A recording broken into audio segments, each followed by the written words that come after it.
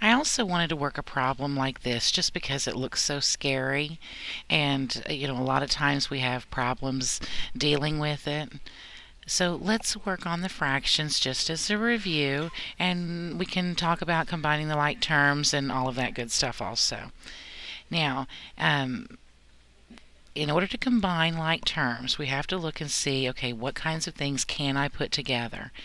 Well, here I have an x cubed, and then I have just a plain number, an x, a plain number, an x, and an x squared. Like terms are things that have the exact same variable with them. So we can only combine x cubes with other x cubes. There are no other x cubes in here.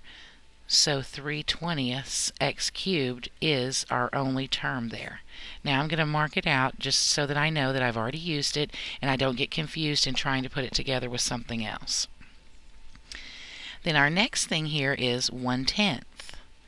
Well, we have a plain number here of 1/10, and we also have another plain number of -1/5.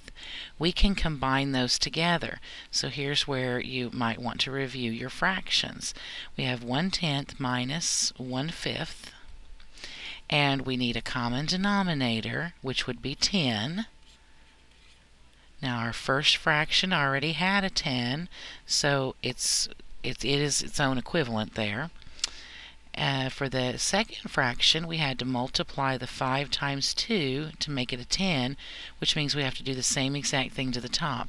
1 times 2 would be 2. So 1/10 minus 2/10 is -1/10. So our next term there is -1/10, and now we have used both of those items. Next we have a -3/10 x. We can combine that over here with this term because those are both plain x's. So if you need to come out to the side and do that, you certainly can. That would be -3/10 x minus 7/20 x. Well, here again we're going to have a common denominator, which in this case is going to be 20. So I have to multiply 10 times 2 to get 20, which means I have to do the exact same thing to the top. -3 times 2 would be -6 over 20x. Minus, now the 7/20, that's already had the common denominator, so I can just recopy that. So -6x over 20, or -6/20x, maybe I should say, minus 7/20x is -13/20x. So my next term would be -13 over 20x. And now I'm done with those terms. The only thing that I have left that I haven't used now is this -6x squared. And it doesn't combine with anything. So there we go. We are now done.